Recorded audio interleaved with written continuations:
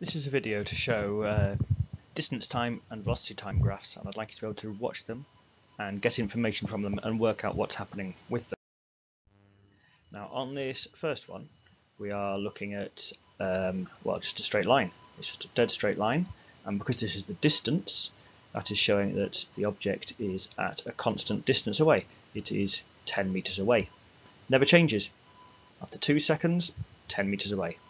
After 4 seconds, 10 meters away. That just isn't moving. It's what we call stationary or at rest, 10 meters away. The forces there must be balanced. If something is 10 meters away, it's not moving, there can be no forces, no resultant forces on it. Here's another line, 5 meters away. Again, we would call that stationary or at rest, and the forces must be balanced on that. Here's another similar looking graph. It is, once again, we're looking at the distance, and we can see here we've just got one little line along the bottom, and what that's telling us is something is stationary, it's at rest, it's not moving, it's right here, it's 0 meters away. Right, still a distance time graph, but we've got a different shape. This is going up and up and up and up. We can see that after 2 seconds it's 5 meters away. After 4 seconds, it's 10 meters away. So what we're looking at there is, we can work out the speed. It's a constant velocity because it's not changing. Speed, you should know, speed is distance divided by time, or speed is sometimes known as velocity, but it's distance divided by time. So we can do 10 divided by 4, 10 divided by 4, which gives us a speed of 2.5 meters per second. The forces must be balanced. It's travelling at a constant velocity. The forwards force must be the same as the drag force. Can only be. Well, here's another one. Doing the same thing. Speed, distance divided by time. But now the distance away is just 5 meters in 4 seconds. So we can say speed, 5 divided by 4, 1.25 meters per second. Forces are balanced just like before. Now, what's going on here? You can see it's a distance time graph, and it starts off 10 meters away, and after 2 seconds it's 0 meters away. It is, what we say there, it's travelling at a constant velocity. It's not changing, travelling the same speed all the time, but we can see it's actually coming towards us because it was further away and now it's closer. Speed is distance divided by time. So the distance travelled is 10, took 2 seconds, and then you're looking at 5 meters per second. And we sometimes put a little minus in, just to mean backwards. It's going in the opposite direction to the ones we were looking at before. The minus doesn't really mean it's a negative amount of distance, it just tells us the direction it's travelling. Constant velocity, forces must be balanced. And there's something travelling a little bit more slowly. It's done 10 meters in total, but it's taken 4 seconds, and therefore it's doing 2.5 meters per second. And again, we say minus, just meaning it's going in the opposite direction. Forces must be balanced because it's a constant velocity. Now, if we look at velocity time graphs, people sometimes get a bit confused because they look the same, but they mean something different. All the time from now on, I'm just going to be looking at velocity. This here is the velocity. It's how fast you're going. Velocity is just like speed, except velocity is a vector, which means it's got a direction as well as a size. And we're looking at things here with a velocity of 20, and after 5 seconds it's doing 20, and after 10 seconds it's doing 20. So we're doing a constant velocity. We're doing a constant velocity, we can work out it's 20 meters per second, not changing. And there's something else, it's going a little bit more slowly. Constant velocity, 10 meters per second, and both of them, the forces are balanced. Got to be, because it's a constant velocity. The forwards force must be the same as the backwards force. There is something there, dragging along the bottom there. You can barely see it. That there is a constant velocity. In fact, it's 0 meters per second. It is at rest, or it's stationary, and that means forces must be balanced. Okay, now we're looking at something, again we're looking at a velocity graph.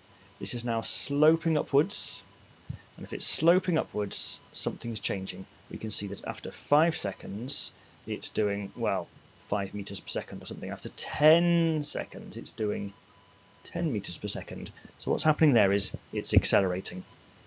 And we can work out a value. We can put a number on that acceleration, because you can use this equation here, which is the change in velocity divided by time. Now, acceleration, to put that in sort of mathematical numbers, the change in velocity is v minus u, which is the final velocity, which is 10. Take away the original starting velocity, which is 0. So it's going 10 minus 0. There we go. The acceleration is 10 minus 0 divided by 10, because it took 10 seconds. If you pop that in, work it out, 1 meter per second squared. And that is because it is 1 meter per second. So it's meters per second squared. Funny units. Now, forces are not balanced there. They're definitely not balanced. That's getting faster, and when everything's getting faster, the forces are unbalanced. The forwards force must be bigger than the drag force. There's another one, faster. It's managed to get up to 20 meters per second there in the same amount of time, so we can just work it out. Acceleration, change in velocity divided by time, v minus u divided time. Again, final one, take away the original one, which is 20, take away 0, divided by 10, 2 meters per second squared. And again, that's accelerating, as the forces cannot be balanced. The forwards force is bigger, and the drag force is slower, which makes it go faster and faster. Okay, well, this is doing the opposite. We're still on velocity, and this has gone from 20 down to 0, and it's taken 5 seconds. If we use the same values, we can say acceleration is change in velocity divided by time. Pop the numbers in. Now I just want to watch what happens here, because we've got final velocity, which is actually the final velocity is actually 0, and the original velocity is u, so that would be 20. So when we pop those in there, we get 0 take away 20 divided by the time, which is 5, and that gives us minus 4. The minus 4 means it's slowing down, it's decelerating. Now the forces can't be balanced. That's telling us that the friction forces, possibly from the brakes, are making it slow down. Not balanced. Oh, there's another one. Again, we can see it's slowing down, we can see it's decelerating. We're going to put the numbers in again. Change in velocity divided by time, v minus u divided by time. And, well, the original is 20, just like before. Sorry, the final velocity is 0, just like before. I apologise. And the original is 20, just like before. So it's 0 take away 20 divided by time, which is 10. That gives us minus 2 meters per second. And again, it's slowing down, it's changing speed, changing velocity, therefore the forces cannot be balanced. The frictional forces must be greater than the force pushing it forward. Now this is something else you can show on a velocity time graph, and again we're on velocity, but you can actually work out the distance travelled. And the way you work out distance travelled is, well, distance, let's say look at between A and B, point A and point B, the distance between those two is given by velocity times time. Well, the velocity is 20 and the time is 5. So put those in, 20 times 5, 100 meters. Between A and B, in this shaded section, they've travelled 100 meters. Well, you can see that between B and C, that's roughly the same size as well. So this is going to be 100 as well. But more importantly, we can see that this here is a rectangle. This whole section is rectangular,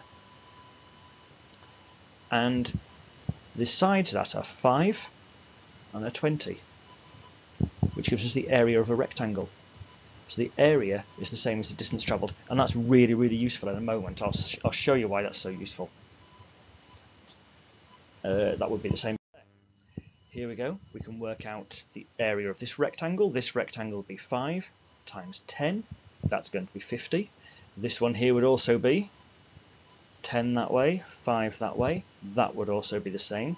So we can work those through, just area of rectangles, distance travelled on a velocity time graph. On a velocity time graph is, well, it's the area of the rectangle, which is 100 meters. It's really, really useful on this section here because we can see we've got the velocity is changing. The velocity changes. Now that's useful because if we want to work out the distance between O and A, distance is velocity times time, but you can't put a velocity in. What number do you put in? 20? 10? Something in between? 15? 5? I don't know. The velocity is changing. But if we think about the area, it's the area of a triangle. And you know that the area of a triangle is half base times height. So in this case, it's 0.5, there's your half, times by the base, which is 10, times by the height, which is 20. Half times base times height gives us an area of 100. So although I didn't know what value of velocity to put in, I could work it out because I just worked out the area. And it's really important to know that if you're on a velocity time graph and you need to work out an area, you need to work out a distance, what you need to do is work out the area. If you can work out the area, it doesn't matter what the velocity is or how much it changes. You can even do complicated ones like this. You've got a triangle there, so you can work out the area. You've got a rectangle there, work out the area. And you've got a triangle there, work out the area. So, half times base times height, 5 times 20 is 100, but times a half gives you 50. The area of this triangle is the same, half times base times height. And then the last bit is a rectangle. Well, area of a rectangle is just the base times the height. Gives you 100. 5 times 200. That's 5 times 20 is 100. So you add them all together, the total distance travelled there would be 200 meters.